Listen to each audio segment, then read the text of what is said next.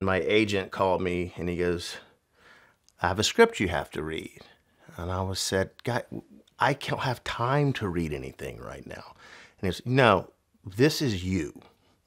So I said, "Okay." And I put it off a day.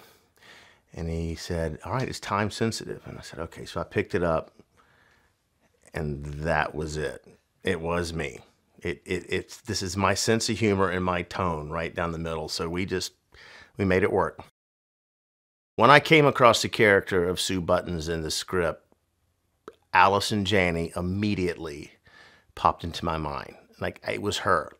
After that page, I could not get her out of my mind as that character. And it plays into all of her skills.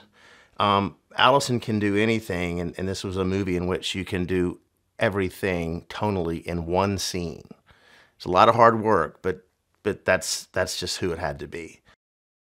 It's just one of those rare movies that it seems like they just don't make them anymore, or they're too hard to make, and just great parts for women. And John and I, my partner, have set up we call it film camp.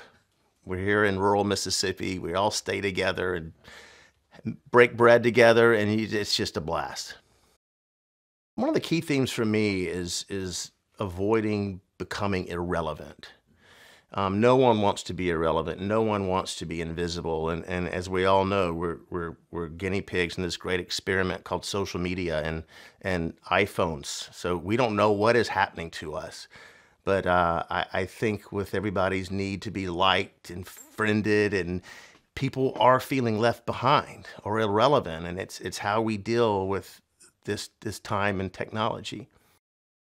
It's fun, it's crazy, it's violence, but with Allison as Sue Buttons, there's a pathos to it that your heart's going to break for her. You're going to understand this feeling of feeling inadequate and overlooked. And I think that's when you can bring in the drama to a black comedy and find that and thread that needle perfectly, it's a winner.